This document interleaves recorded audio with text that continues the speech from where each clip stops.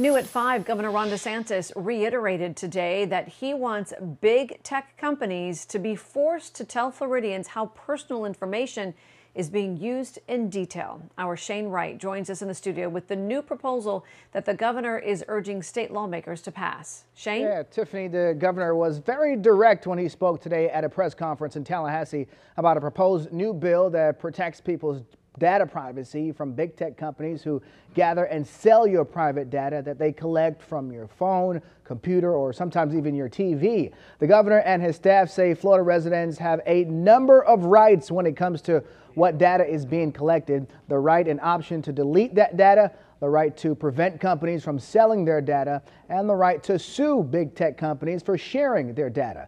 Now, the bill expands the Florida Information Protection Act, and DeSantis says it shifts the balance of power from big tech companies back to the consumer. So today we look to change what is acceptable in the Sunshine State by shining a light on these practices and by empowering consumers to make decisions about if, how, and where their personal information is used.